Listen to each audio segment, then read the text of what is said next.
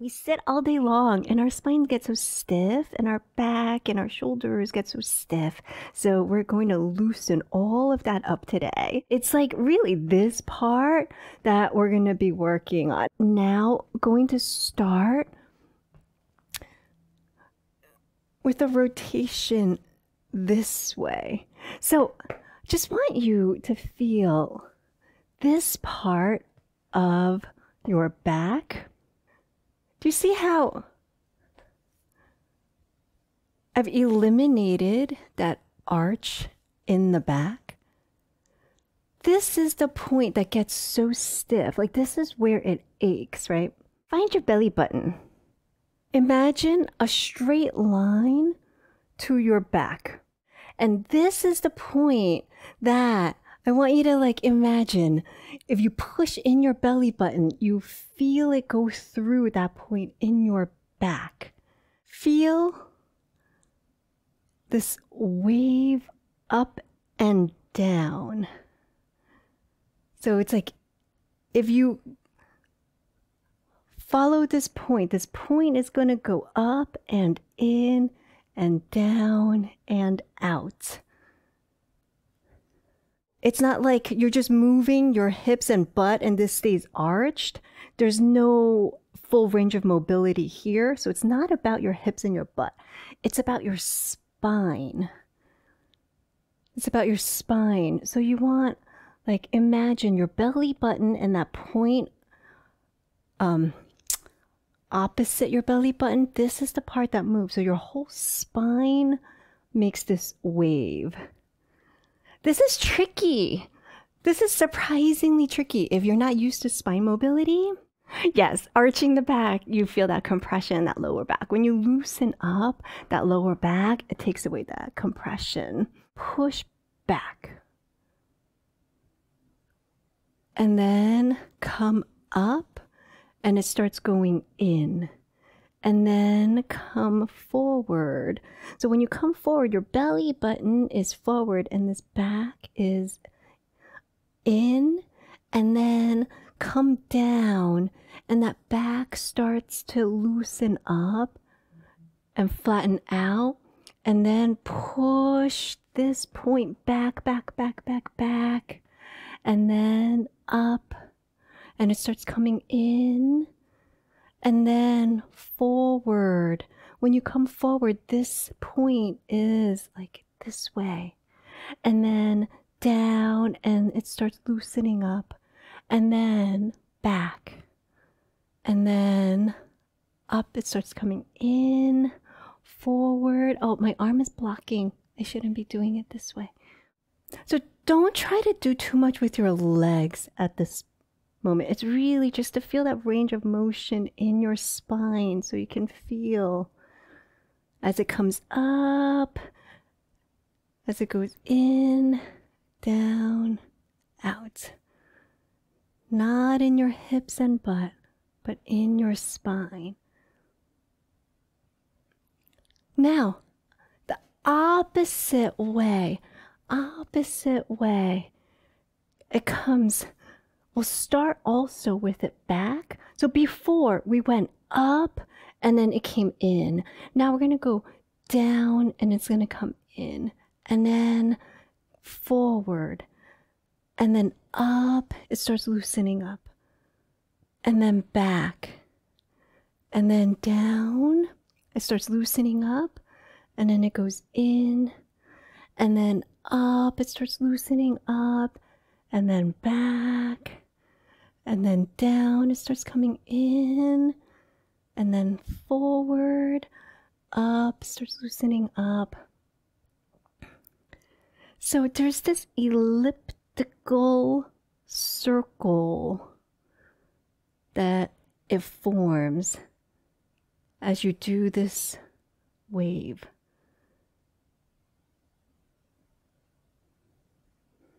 Up, back, down, forward, up, back, down, forward. All right, how about that? A little bit better? First, we're going to do some static stretches. When the lower back is the furthest back. Stretch your hands as forward as they can. So it's like somebody has a knot tied to this part in your back. It's like you're in the middle of a tug of war. And the side that's pulling on this side has a knot tied to this point in your back. And they're tugging this way. And the other side's got your hands. And they're tugging forward. So your body will stay still, because imagine that it's equally weighted, tugging forward and backwards. So this side is tugging back and your hands are being tugged forward. So like stretch, stretch, stretch, stretch. And then we're going to go opposite. So now imagine your hips are coming forward, but your elbows are going back. And expand your chest. So here, expand your chest as you come back.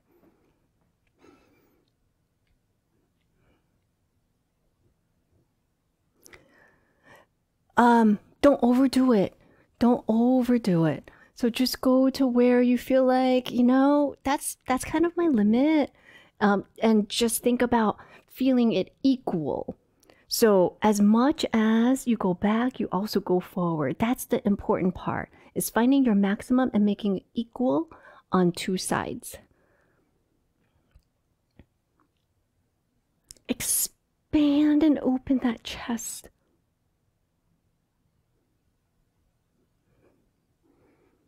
Again, not but. It's like this point in your back, this point in your back.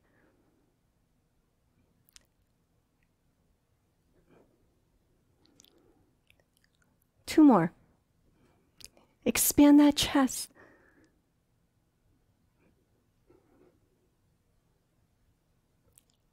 Stretch.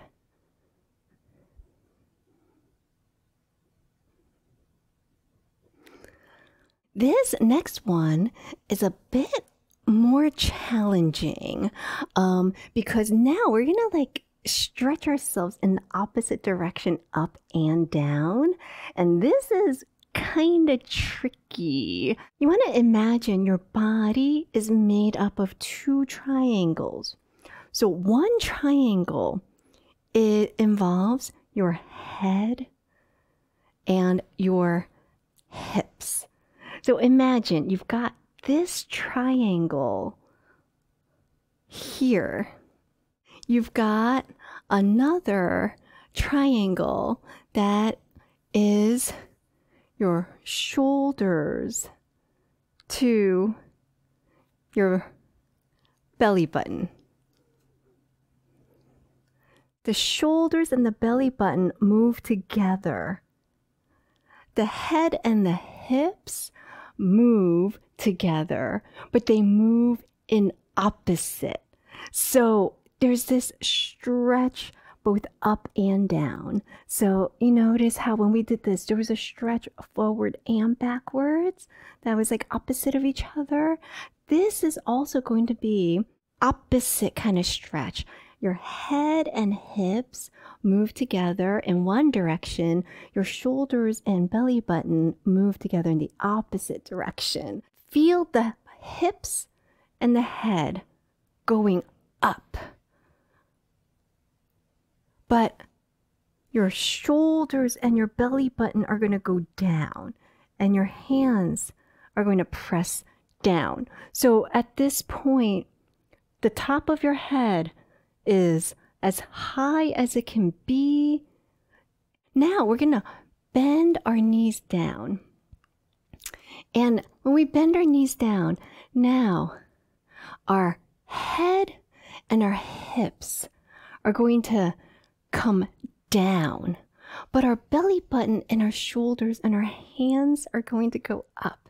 So this is this opposite thing where since the shoulder and the hands are coming up, but the head is coming down, you kind of bend the neck in.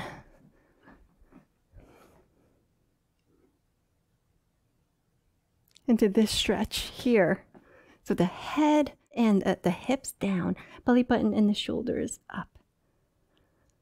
And then we go opposite again. So imagine the triangle, head, hips, one triangle, shoulders, belly button, another triangle.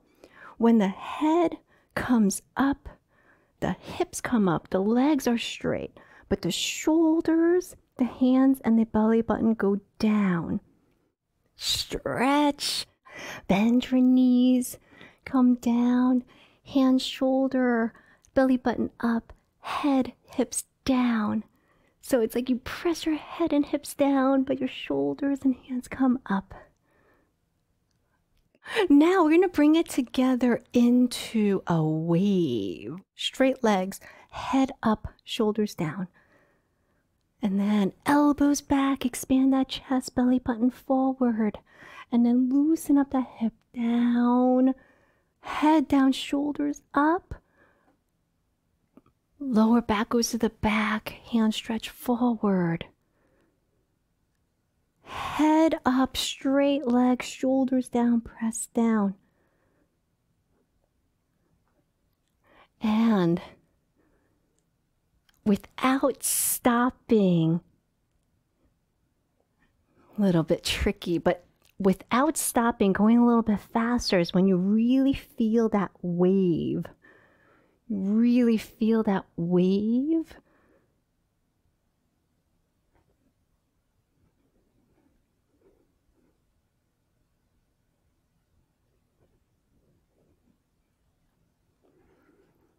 Now we're going to go the other way. So instead of this way, we're going to go the other way. This is a little bit more challenging. Down. And then the spine goes back, out. And when you go out, the chest opens up. Elbow goes back. So putting our spine through this full circular range of motion, feeling this wave. So here's the important part where you come down and then forward, getting this part.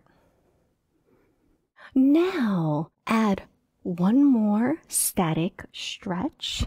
Imagine, again, your body's in a tug of war.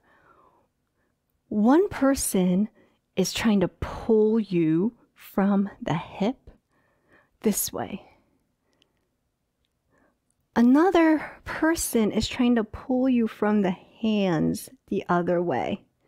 So when you get pulled on your hip, your weight shifts over to that side, but your hands are getting pulled over to the other side. And you want this to be like on the horizontal without twisting. Now, other way. Imagine someone's pulling your hip over to the other side. Let your weight go over to that side, but someone else is pulling with the equal amount of force, your hands going other way. So you stretch. And then other way again. Stretch. It's like getting pulled here, getting pulled in opposite direction to the two sides.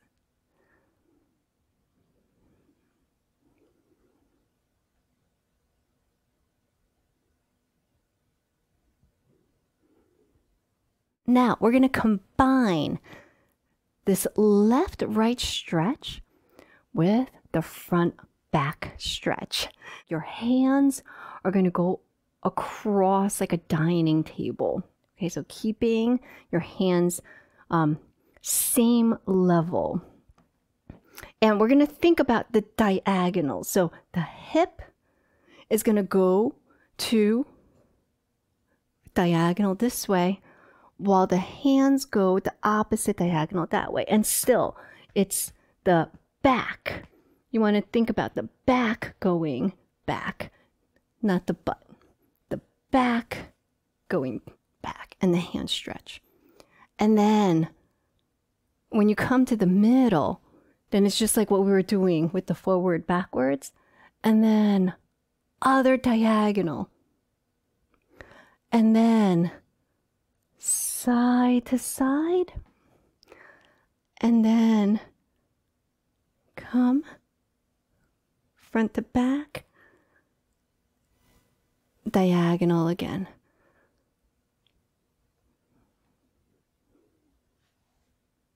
Expand that chest.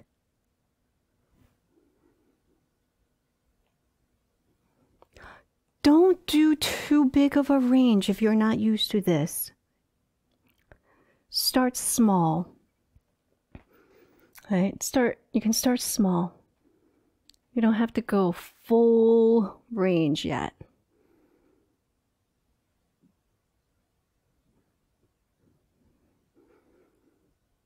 And remember, not the butt. Try to do the back. And if you feel like you can do a bigger range, then feel like you're getting stretched by 2 people to the maximum.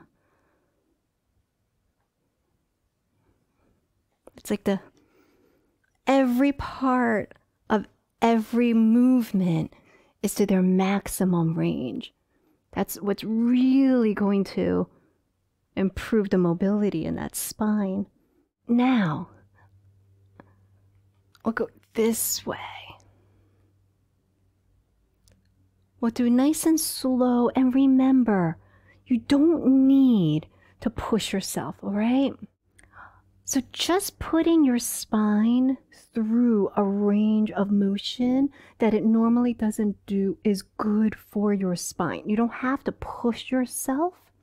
You just want to make sure that you are getting the spine to go through the entire range of motion. We can do it nice and slow. For those of you who can increase the range and have that ability to, then the feeling you want is like someone's stretching you one way, another person stretching you the other way, and that stretch continues throughout the whole range of motion. So you just feel like every part of this motion is at the limit of the range. Really stretch that out. Expand that chest, push the elbows back. Let that back go. We're not sticking the butt out. Remember, it's the back.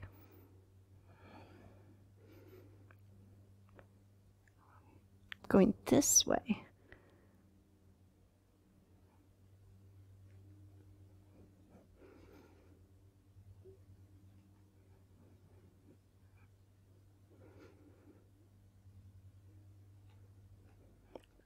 You know, my head is not moving much. My head is trying to stay as still as it can, isolating the motion entirely in that spine. All right. Why is this important? Like, it's good just for spine health. It's good, but for Tai Chi, what I do, if you want to be good at Tai Chi, you have to learn how to loosen up the spine. So like everything is all about being in this position here. This is how we root. So when we root, the spine is like this. Like how do I stay balanced and rooted? How do I do this? How can I move around rooted and change? It's because I can let my spine tuck down here to allow me to move like I'm just around a ball. Right? So this is super important for Tai Chi movement to generate internal power. So even like this idea of how do you transmit internal power, it's also the energy that comes from the back up the spine. So if your spine is stiff, you won't be able to do any of that. How's everyone's spine feeling? Looser? I hope.